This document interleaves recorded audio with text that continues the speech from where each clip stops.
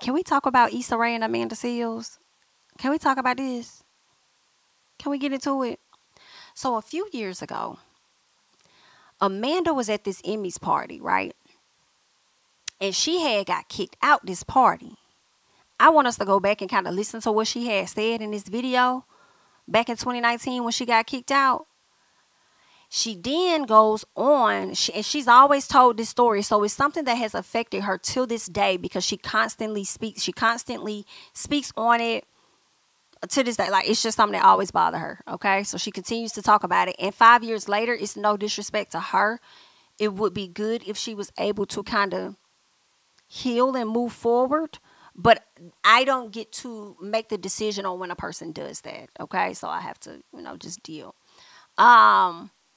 But I want us to check it out because she talks about that, and then Issa comes to the front and she has some stuff to say. But this is more so what she said. I don't think we're going to listen to the whole thing, but I want to listen to some of it, okay? Because I wasn't sure how I felt about the Issa situation, and I haven't even heard Issa's comments yet. But as I think about it more, I'm kind of thinking about it like,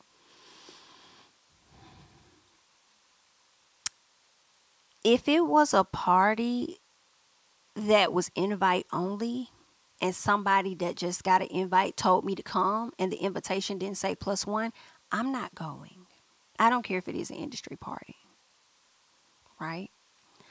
Unless they could tell me that their invitation says +1, then I would go, right? But maybe she wasn't thinking that because it's a Black Emmys party, so you're assuming that everybody is welcome. If that's the case, I feel like my black ass could have put my dress on and walked up to the Emmys and thought I was going to get in too. Because this is an event for everybody black. Right? That's what I would think.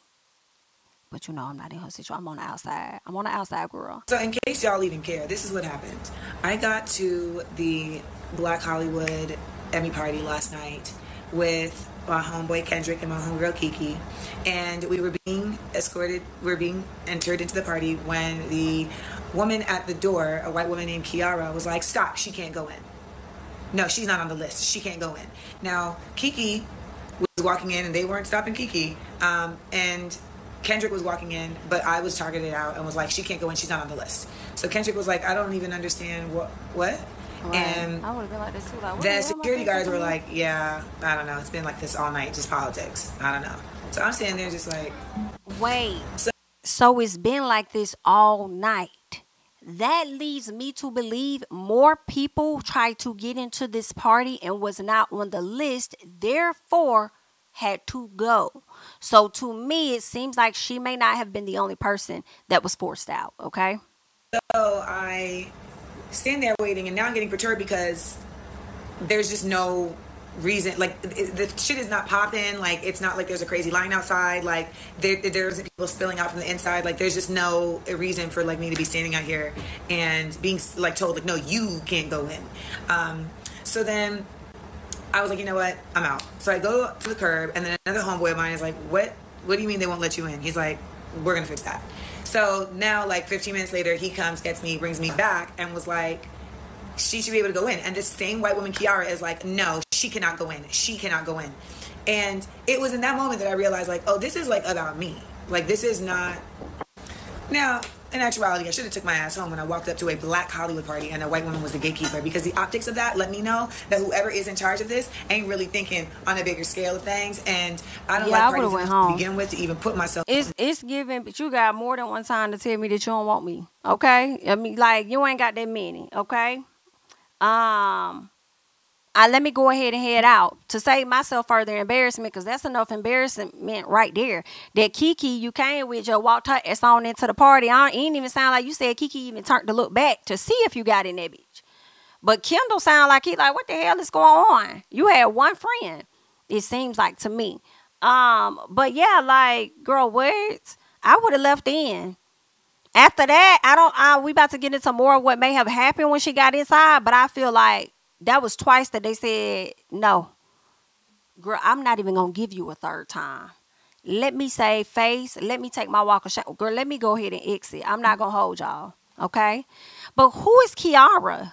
The white lady. Situations like that. But I was really hyped up because so many of my peoples were like, come through, come through, come through. People were in there, people that were coming, etc. So I really was just like, whatever, let me just gung-ho. But nonetheless, I was still outside my ass at the Velvet Rope because this woman Kiara was just not having Amanda Seales enter the party. Then Elijah Kelly comes out, and Elijah Kelly is like, why are you out here? And I'm like, because this woman will not let me in. And he was like, what? Just come in, just come in. So I'm coming in, and she's like, no. And he was like, just go. And I just went, and I was like, yeah, because I don't know why this woman Okay, see, that's where I feel like the lady was doing too much. Now, granted, right? Leave. You don't have an invitation. You're not on the list. It was an exclusive party. I understand it was supposed to be Black Emmy's party, but I'm sure there were plenty other Black actors that were not invited. But at the same time, you know how if you like go in Walmart or something and you buy something, and sometimes the people would be like, can I check your bag? Like, they may do too much sometimes. It's like, we're like giving one item. Like, okay, like, do you need to flag somebody down for that? Sometimes the people can take their job a bit too serious, okay? We've seen it on TikTok and how people react. So it could have been a situation like that where she just was doing too much. The white person, right? Maybe it wasn't. I mean, I don't know. I just feel like two things can be true. One, but you wasn't invited, so you should have left. And then two, Miss Girl could have been doing too much. Because after you was in there, it could have just been like, okay, like she ain't here, like, girl, whatever. Right? But some people take it that serious of doing their job. So set bent on me not entering this party. I go in the party and I literally just go and stand by the bar. Jay August comes over and is like, what's up, Amanda? And I was just like, you know what? I don't even know what's going on. But for some reason, I am not being allowed in this party. So when Kiki and I got in, she had went one way and I went the other way. By the time she came back to the bar, she thought that just like I was talking to people in the party. Clearly she did. A security guard was talking to me. Because the security guard was dispatched to come and remove me. Y'all, who this make y'all think of? It's not even no disrespect to Amanda at all. I don't really have an issue with Amanda. You know what I'm saying? I like Amanda. Okay, I just analyze the stuff from my own opinion. Okay, my little piece of vantage point. Ma'am, when security arrived after being told to go, who is y'all thinking about? The makeup artist that got kicked out the wedding. And then got kicked out of two of them back to back.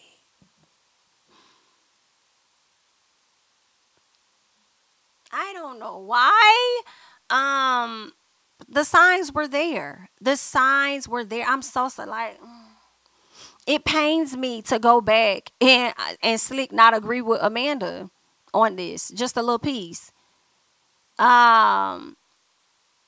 Just a little piece. The signs were there, ma'am. Okay? Should have been left. Had you left when we told you to get out, or you weren't supposed to be here, or your time is up, thank you for your services. This would not have happened. And then you came to the internet and pulled, in my opinion, and it's no disrespect, but I'm just saying with pulled a makeup artist TikTok where you try to make these people seem like they were wrong for not allowing you into a party that you forced your way into. They were wrong for telling you to leave their wedding / reception after your job has been completed and you've been doing too much all day. They were wrong. Are y'all seeing what I'm saying? Like, I'm so sorry. Like, that's just what's connecting for me in this moment. And that's just what I'm thinking, okay? From the party. Yes. So I'm standing there like, I'm not leaving this party until you tell me who is saying that I need to leave the party. He's like, all right, I'm going to find out. So he's looking, he's like talking on his phone, and then he's like, Vanessa. Vanessa is saying that you need to leave the party. Vanessa of the ANPR group. And I'm like, really? Mm-hmm. That doesn't surprise me. So I'm standing there talking to him. And my question is, who threw the party though? Was it Vanessa that threw the party? Was it, here's the other thing. It's so many layers to it and how I think about stuff, right? Was it somebody else that threw the party?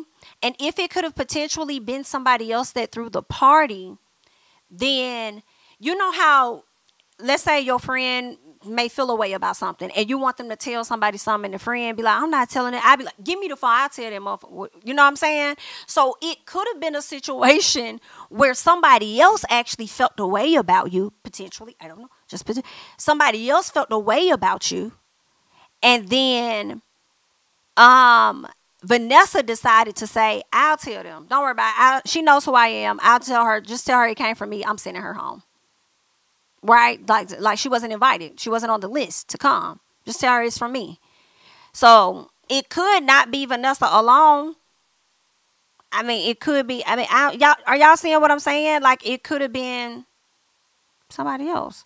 Okay, but I'm seeing in the chat now that some of y'all are saying that it was Issa, assistant, and somebody says that it was Vanessa and somebody else that threw the party. Maybe it could have been Vanessa that felt the way. Maybe the other person could have felt more of a way and was just like, listen, BLT, okay? Maybe she stood up for a friend. Potentially. I don't know, girl. Maybe she just didn't like you, bitch. Consider that. So once you find out who it is, like, oh, yeah, I would have gladly got the hell out. Because I know this, hold on, with me. It all makes sense now. Let me go. Elijah Kelly comes up again and it's because like, I'm one to believe that had Amanda had her own party, Vanessa wouldn't be on the list. And if she tried to enter, based on the personality that I get from Amanda, she would also tell her to leave. Bye. Nah, y'all can tell, like, nah, she can't come in here. She know with her. What's going on? And I'm like, they're saying that I need to leave the party and I need to be escorted out by security. He's like, what? At that moment, the general manager of the event or of the venue comes up and is like, you need to leave. They need to escort you out. There's no discussion that needs to be had. I'm like, there is a discussion that needs to be had because there's no reason why. He's like, you're not on the list and you need to leave. You're not on the list. And I was like, fine, Vanessa.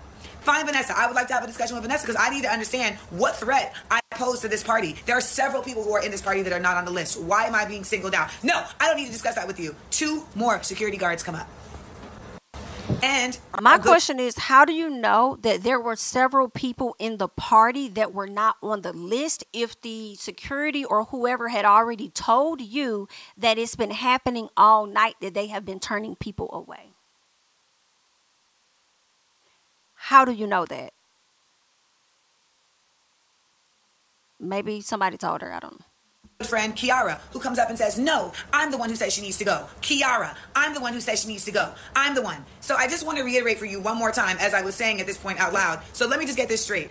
I am being escorted out of a Black Hollywood party, the only one that happens for the Emmys. I am being escorted out because this white woman here says that I can't be in here. I just want to get that clear. And y'all saw me say that in real time on my Instagram. And they were like, yes, you need to go. So now I start walking out and I turn to the general manager, who has been nasty since he walked up to me. And I was like, this is some bullshit. You doing wrong. And as I did this, his lackey, some white boy, moves in and presses up against me and pushes me back. No, ma'am. I'm so sorry. Who did it wrong would be you. You should have been on that list to begin with as a Black person in acting, and a lot of your co-stars and, workers and stuff were there. But at the same time, for you to be escorted out after they told you multiple times that you're not allowed in, you forced your way in, I think that they have every right to remove you from the premises, right? So for you to turn around, and I understand he's been nasty, and I get it, you probably got in your feels, and I'm not saying you shouldn't have, because that's embarrassing, right? But at the same time, to turn around and say you're doing this wrong, it just makes me think that, no, you did it wrong by continuing to hang around and allowing other people to convince you that they could get you into this party, not taking no for an answer and just saying, hey, I'm going to go ahead and go home. I'm going to go ahead and go home. I'm going to do, like, y'all got it. Like, it's okay. It ain't no big deal. I'm good. I'm finna go home. And not at all am I really hearing yet. I don't know if we'll hear that in this piece. Did she call Jesse? Because he's the one to invite you. If somebody is inviting me somewhere and telling me to come somewhere, I'm showing up there with you. I'll wait in the car or wait where I wait until you get there because you invited me to this, right? Like I went to Tulum the other night with my homegirl. She invited me to that. Where you at? She pulled up right before me. I was right behind her. Okay, perfect. You invited me to this. Okay? So I'm walking in with you. I'm not going to just be hanging outside and just somebody randomly see me And like, oh, come in. And then the folks at Saloon like, oh, no, bitch, you got to go. Girl, what is this? What you think you're doing? You're not supposed to be here. This is giving exclusive. You don't have to tell me more than once, honey. So I'm not going to turn to no manager thinking that I have all the power or whatever it is and say, okay, and say that, like, you doing it wrong. In addition, girl, I just don't see my friends leaving me, bitch. I'm sorry. Girl, my friends, I just don't see them leaving me. I just don't. That's just not something. Because it's really you don't treat my friend right. It's giving you want to go somewhere else. Because we ain't got to go in this mother. You know what I'm saying? That's what it's giving. I see somebody over there getting an attitude or whatever with my friend. It's really giving, you okay? No, I'm just trying to understand what the attitude for, though. Because it's a way to tell her that she ain't got to come in or she can't come in or whatever the case is. So where you get the list from? Like, I got questions. I'm interrogator at that point. Because first of all, I need to know who you get an attitude. That's the first thing I need to know. That's number one. Who you talking to? Okay? Girl, it's the never giving, I'm finna walk off on my friend. It just gone straight into the facility and just whoop, whoop, whoop, whoop. Whoop, whoop, whoop, whoop. It's not giving that for me. So, I mean, that's just really interesting, girl. But, you know, this is old, but we gonna keep going. Y'all, it was about to be World Star Night. It was about to be. I'm not gonna lie to you. Because I really am not here for being touched, especially by men who are trying to exert authority. That I do understand. For no fucking reason. I do understand. And expecting that. me Don't to put your hands submit, on me. word of the week, to their authority that they are exerting for what I know to be a falsified reason, and also just an exertion of authority. Like, that's the thing. Like, you know, a lot of times people want to exert authority, but they want to do it at such an extreme level for no reason. I'm not fighting. I'm not loud. I'm not belligerent. I'm simply saying I would like an explanation. And they're saying, no, you don't deserve an explanation. But they gave you so now, a piece of an explanation by telling you that these people did not invite you there. Like, or these people are telling you that you have to go. It wasn't so much as why, it was so much as who did this order come from? And once you learned who it was, there's that. I've got 4 security guards telling me that I need to get off the premises immediately.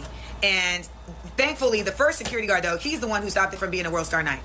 Because he was like, miss, we don't got to do this. We don't got to do this, miss. We don't got to do this. We don't got to do this, miss. We don't got to do this. We don't got to do this, miss. Kiki is in the general manager's ear like, are you fucking kidding me that this is happening right now? Oh, now Kiki like, want to talk. Are you really talk. serious this is happening? Now Kiki want to... Kiki, where was you at before she even got inside? Where was you at?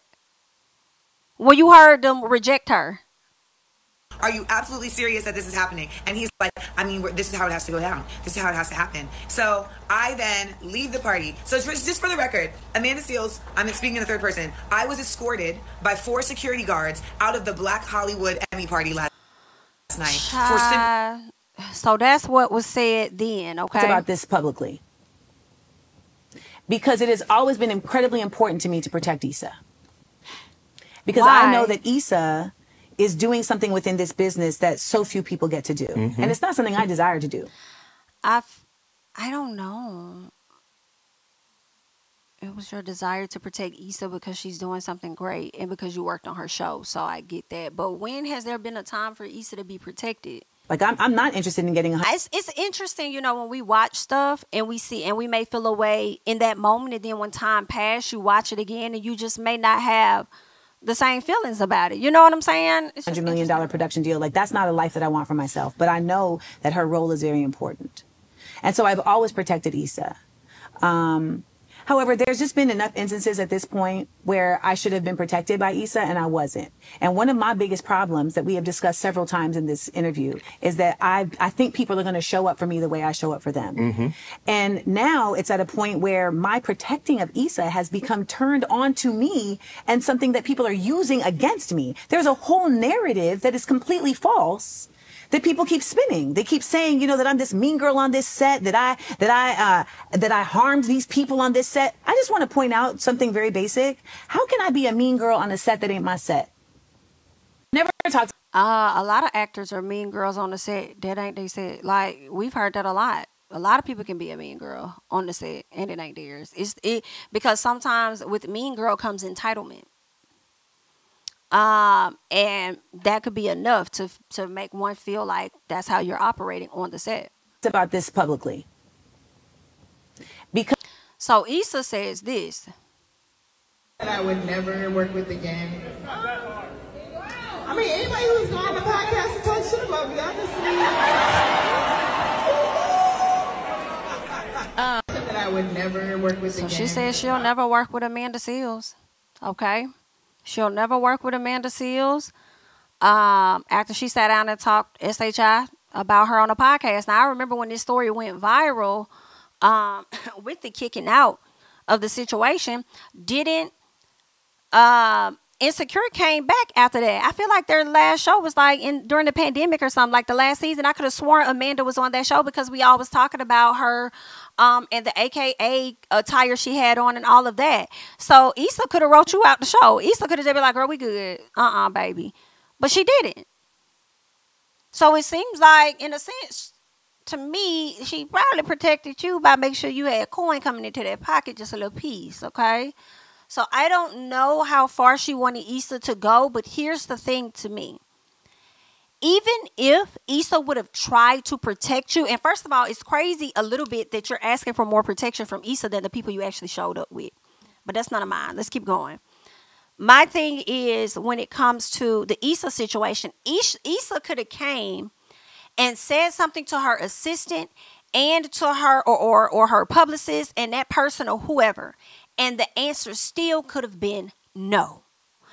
So I don't understand why it would be solely on Issa and Issa would be 100% wrong in a party that she did not throw. Right? If my best friend throws a party and I have a friend that I like and she may not be fond of, and you come to me, yes, that is my best friend, but I did not throw this party. It was not my coinage. I did not do the planning. I did not make the guest list. It's not my fault. I went and did what you asked. She came back for me to tell you in the nicest way, fuck no, is what she said. Okay? Whatever beef you guys have is with y'all. And I always say that when it comes to friendships. If I got friends and y'all that ain't got shit to do with me, I'm not finna pick nothing. Okay? I'm finna pick my purse up and I'm finna go to the next location. Who's coming? Like, if y'all sort that out. Y'all grown as hell. Okay? But I'll go tell her what you said. That ain't gotta affect our friendship. She just don't fuck with you. But don't think I'm finna sit up there and talk with you about this person. That's one thing I don't do. You know what I'm saying? We can have a completely separate relationship outside of this person over here. But if you think, like, if she says no, the answer is no. So after you mentioned, and I'm glad we went and we listened to her breakdown, because after we went back and we listened to her entire breakdown on everything that she had to say, it's giving you were in so many wrongs. And not even in so many wrongs, you really were in one big wrong. No, maybe a few. One of the wrongs was entering after they told you no and continuing to move forward. 2, refusing to leave and then demanding an answer as to why, who sent you or who told you to leave. That 3 for me was finally leaving, then turning around and putting your hand in somebody's face and telling them, oh, you're doing this wrong, as if you didn't do it wrong from the beginning because they gave you the hint twice for you to go ahead and exit. And that's what you should have did. I feel like you got about 5 rejections in one night that could have saved. Like, you could have been saved after the first 2. And honestly, after the first 2, I don't know if she went out in the parking lot and called Jesse, but I would have been calling Jesse on the phone. Like, yo, why you inviting me to this party and I ain't even on the list? What's that about? Did he even issue you an apology? Because then that, for me, is giving unprotected. Because he didn't protect you as well, in my opinion, because he the one that received an invitation. So if he received the invitation, wouldn't it click to him that this is an invite-only event? I just think the finger is being pointed at the wrong person. And if the finger is being pointed at the wrong person, I question why. Was there some other situation happening between you and Issa and you wanted to blame her for it? Could there have potentially been a bit of, I don't want to say envy or jealousy. Could there be a little bit of that? Is it because her name is bigger and you want to attach that to her? I'm not sure. But Maybe it was something else happening behind the scenes as to why she would project that onto Issa. But honestly, I think there were 3 people that did not protect you. Actually, 4. Kiki, Kendall, Jesse, and yourself. That's just what it is that I think. Okay? And that's the thing. Is Jesse in the room with us? Did he even show up to the party? While he over there telling you to come? Ain't no way. Ain't no way. Either way, good luck. All right?